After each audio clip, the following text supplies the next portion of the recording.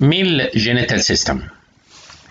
The male genital system is formed of the primary sex organ, which is the testis, and all the following assist the testis in its function and transmit the sperm to its final destination. Therefore, all the following are accessory, just helping the testis in its work. These structures are the epididymis, vas deferens, seminal vesicle, ejaculatory duct, prostate, and finally the common duct for the male genital system and the urinary system, which is the urethra, which carries the sperm to the outside. Our subject today is the testis. What is the testis? This is the testis. It is the primary sex organ. It is a mixed gland. Endocrine gland secrete testosterone and estrogen, and the exocrine gland form the sperm. What is the site of the scrotum of the testis? Sure, each testis present in one of the compartments of the scrotum, which lies outside the body. Why God put the testis in the scrotum outside the body? Because the scrotum has a temperature optimum for spermatogenesis. The optimum temperature for spermatogenesis is from 32 to 35 centigrade. It is suspended from the spermatic cord. We should notice that the left testis descend 1 month earlier than the right testis. During intrauterine fetal life, the descent to the bottom of the scrotum of the left testis occur in the 8th month, while the descent of the right testis at the end of the 9 months. Therefore, the left testis becomes lower in level than the right testis. The testis is oval in shape. Its size is 2 by 1 by 1 inch.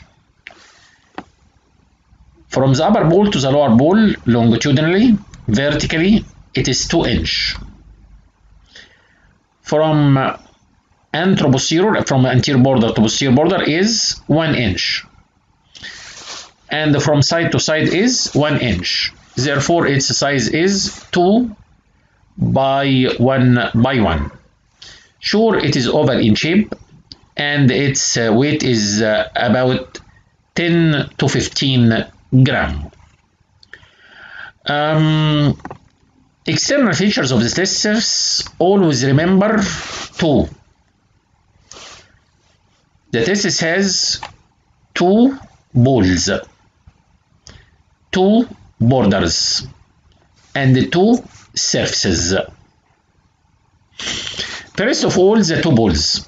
It has an upper ball related to the head of epididymis, and it has a lower ball related to the tail of epididymis, because the epididymis has an upper expanded part called the head, followed by the body of the epididymis, and the lower part of the epididymis is called the tail of epididymis.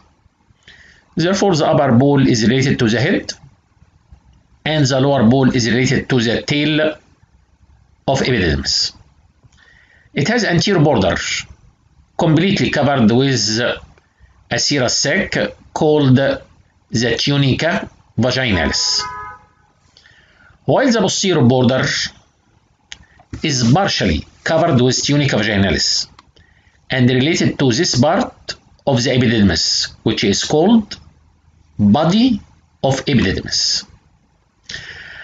The epididymis is related to the lateral aspect of the posterior border because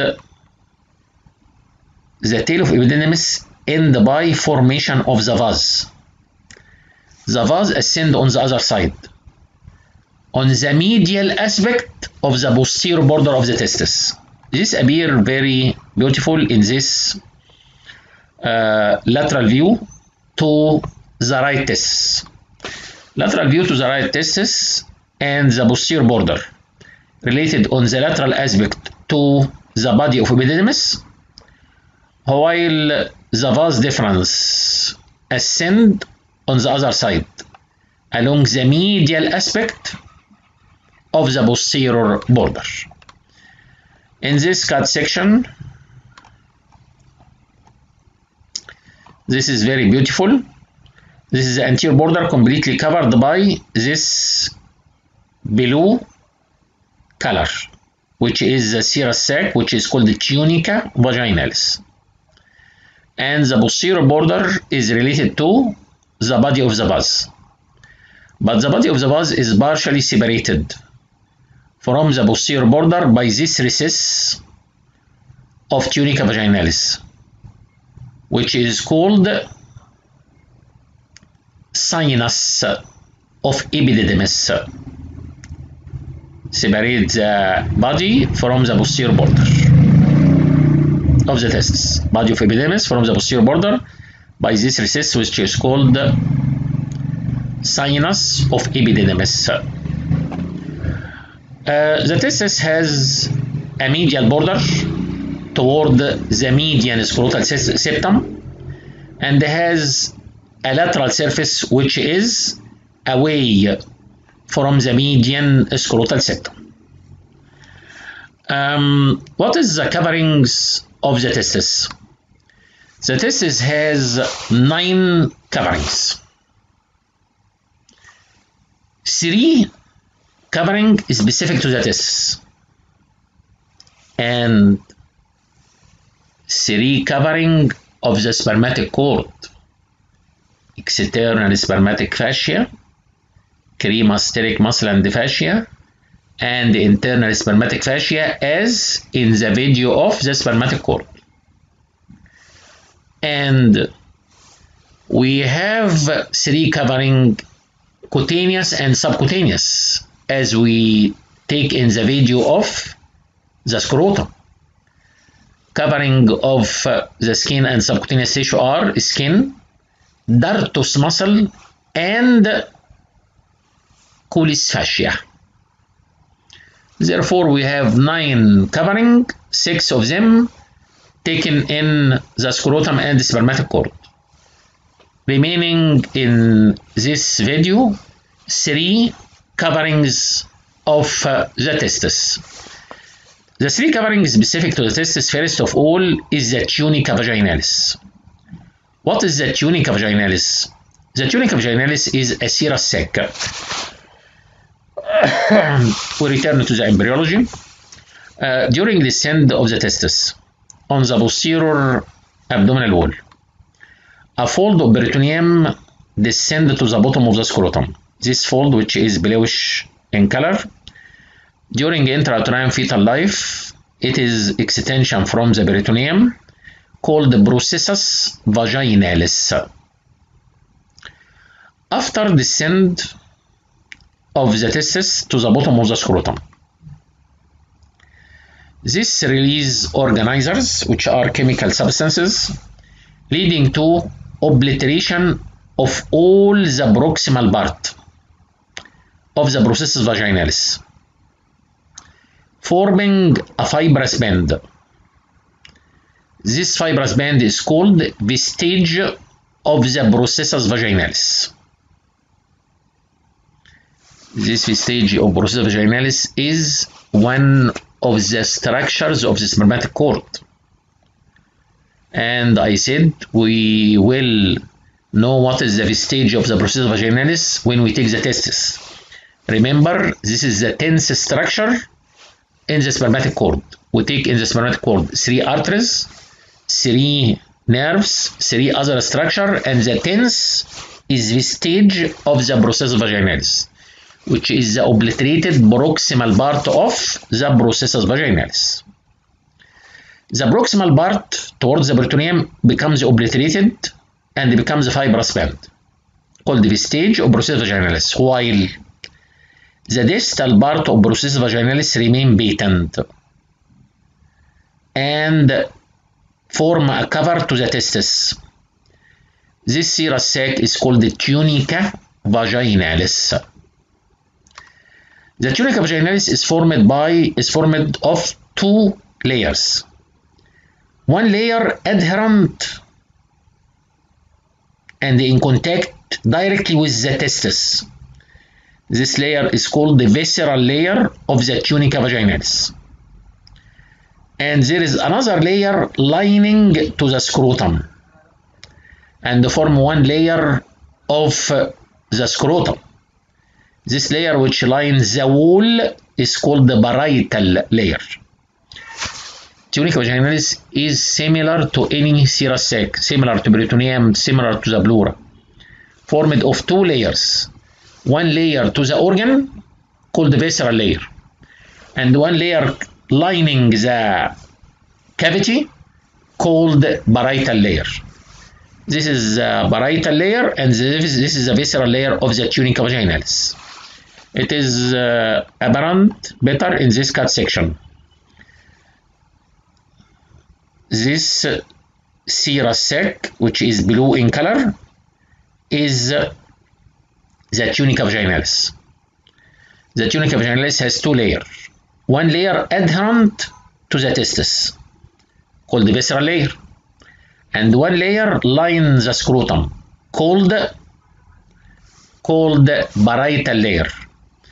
And we said before in the video of the scrotum is formed of 7 layers.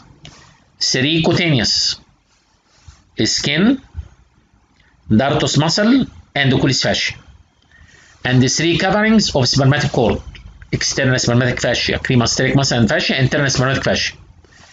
And the 7th layer of scrotum is the parietal layer of the tunica vaginalis. The tunica vaginalis has a cavity, this cavity between the parietal layer and the visceral layer, and this cavity containing normally capillary fluid to facilitate sliding of parietal and visceral layer to each other. Therefore, the tunica vaginalis has 2 layers and cavity, and has a sinus. The tunica vaginalis has this sinus, which is called sinus of epididymis, which is very small recess on the lateral aspect, separating the body of epididymis from the posterior border.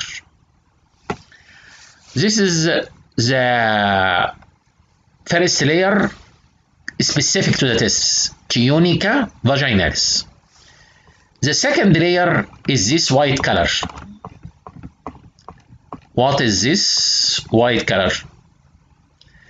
This white color is a fibrous layer. Surrounds the testis completely, called the Tunica Albuginea.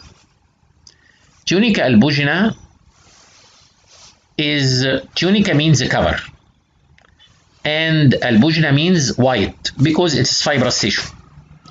And this cut section,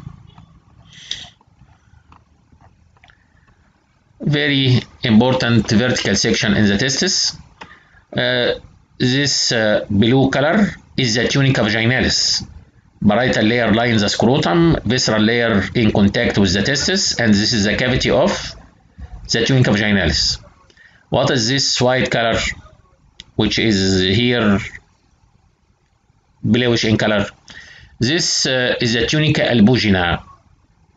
Tunica Albuginea or Tunica Albuginea surrounds the testis completely, but posteriorly the Tunica Albuginea becomes second to form this wide area which is called the mediastinum of the testis. The mediastinum of the testis send many septa inside the testis to divide the testis into 200 to 300 lobules. This is a lobule formed by septa from the mediastinum. Each lobule containing 2 or 3 seminiferous tubules.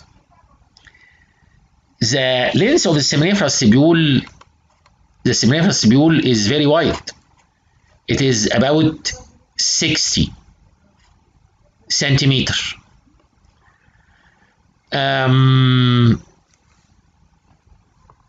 To put 60 centimeter in this narrow area, the tubules should be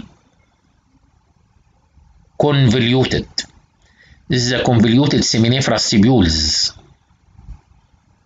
which is a factory for synthesis of sperms. These convoluted tubules near the mediastinum becomes short straight, forming what is called straight tubules. In the mediastinum, the straight tubules anastomose together, forming a network of connected tubules. These tubules are called rete testis. This rete testis is the commonest site and the origin of all testicular tumors. Finally, from the upper part of the rete testis arises short straight tubules, about 20 short straight tubules called efferent tubules. Efferent tubules carrying all sperms formed by the testis to the head of epididymis. In between the seminiferous tubules here, there are interstitial cell of Leydig, which form the testosterone. This is the internal structure of the testis, and we will continue in the next video.